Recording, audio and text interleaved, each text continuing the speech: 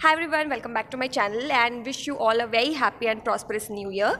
सो आज है 1 जनवरी और जैसे कि सब अपना न्यू ईयर अच्छे से मनाते हैं, वैसे हमने भी ट्राई किया है कि आज हम अपना न्यू ईयर अच्छे तरीके से मनाएं, थोड़ा घूमे फिरें और खाए पिए। सो मैं अभी घर से निकली हूँ और हम लोग जा रहे हैं घूमने। कहाँ जा रहे हैं वो सब आप लोगों को रास्ते में बताऊँगी। फ़िलहाल मैं आप लोगों को मिलवा देती हूँ सोनल से, क्योंकि आप लोगों को पता ही है कि मैं अकेले तो कहीं नहीं जाती हूँ, हम साथ में ही जाते हैं। So here is Sonal. सो हम दोनों की तरफ से happy new year. Happy new year.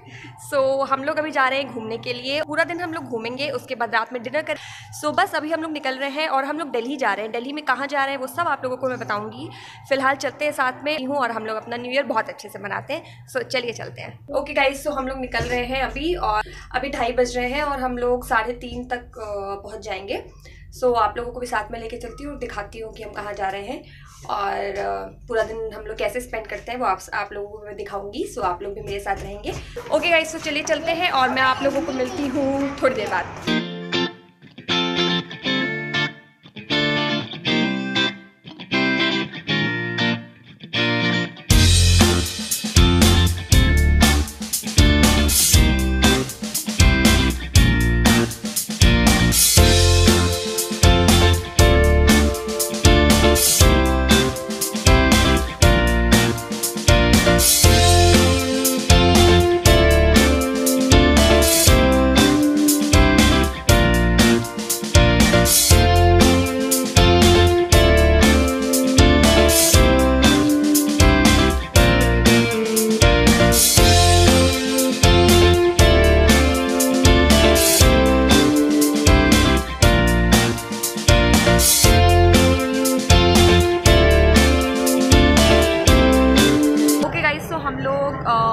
Delhi पहुंच गए हैं और हम लोग अभी जा रहे हैं हुमायूं का मकबरा। सो वहाँ पे थोड़ी देर हम लोग एंजॉय करेंगे, घूमेंगे, देखेंगे मकबरा और उसके बाद फिर हम डिनर करेंगे, उसके बाद वापस से घर। यही प्लान है। सो अभी हम लोग मॉल में हैं, यहाँ से हम लोग हुमायूं का मकबरा जाएंगे। सो चलिए मिलती हूँ आप लोगों को थोड़ी देर में।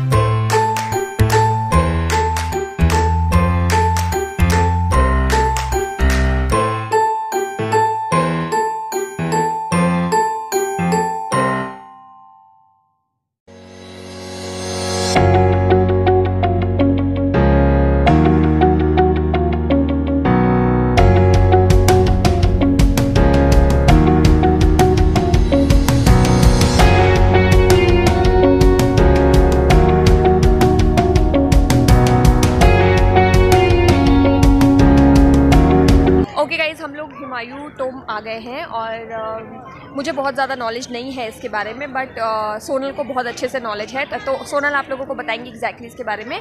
और बहुत सारे लोगों को तो ऑलरेडी पता होगा, बट जिनको नहीं पता होगा तो हम कोशिश करेंगे आप लोगों को थोड़ा बहुत बता दें। तो ना ओवर टू यू सोनल, और सोनल आप लोगों को बताएंगी इसके बारे में थोड़ी बहुत नॉलेज देंगी इस हुमायूं टोम के बारे में। यहाँ पे 100 से ज़्यादा कब्रें हैं और ये हुमायूं का मकबरा इनकी वाइफ ने बनवाया था इनकी याद में। और ये इसमें जो है वो पारसी कलाकृति का सबसे पहला नमूना है हुमायूं का मकबरा। यहाँ पे आप देख सकते हैं, ये सब मैं दिखा दूँ, ये सब यहाँ पे कब्रें बनी हुई हैं। यहाँ पे 100 से ज़्यादा कब्रें बनाई गई हैं और इनके कहा गया है कि स्वर्ग में जिस तरीके का माहौल होता है वैसा ही यहाँ का मकबरा होता है। आप ताजमहल भी देखेंगे तो ताजमहल भी सॉर्ट ऑफ इसी बेसिस पे बना हुआ है। तो यहाँ पे इसी के जैसा व्यू होते हैं, गार्डन के साथ, फव्वारे के साथ यहाँ पे मकबरे बनाए जाते हैं और इनकी वाइफ ने इनके प्यार में ठीक है गाइस, सो जितना हमें पता था थोड़ा बहुत वो हमने कोशिश की है कि आप तक हम पहुंचा दें, और बहुत ज़्यादा तो हमें पता नहीं है, बट हाँ ये ज़रूर बोल सकती हूँ कि बहुत ही ज़्यादा ब्यूटीफुल किला है ये। किला ही सॉर्ट ऑफ किला है ये, बहुत ही ज़्यादा ब्यूटीफुल है और बहुत ही वाइड है, बहुत ही ज़्यादा बड़ा है, बहुत ही ज़्यादा बड़ा है। प्लेसेस पसंद है, हाँ, जिससे भी हिस्टोरिकल प्लेसेस पसंद है तो वो दिल्ली आए तो यहाँ ज़रूर आए, उन्हें बहुत पसंद आएगा। बट थोड़ा सा आप थक सकते हो क्योंकि बहुत ज़्यादा बड़ा है। अगर आप ताजमहल भी गए हो, आपने देखा है कि वहाँ पे भी थोड़ा सा टायर्ड हो सकते हो, पर जिसको हिस्टोरिकल प्लेसेस पता है उनको बहुत अच्छा लगेगा यहाँ पे। हमें तो बहुत मज़ा आ रहा है। अभी हमने थोड़ा सा एक्सप्लोर किया, हम पूरा एक्सप्लोर करेंगे, आप लोगों को भी दिखाते हुए चलेंगे। सो चलिए मिलती हूँ आप लोगों को थोड़ी देर में।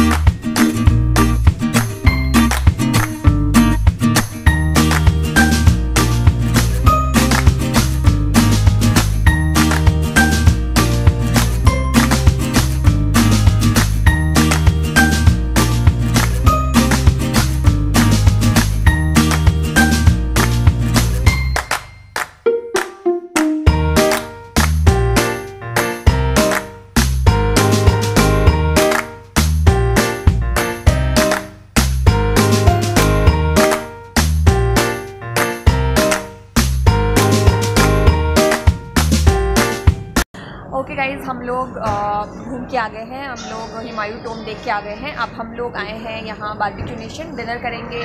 सो चलिए चलते हैं अंदर और डिनर एंजॉय करते हैं।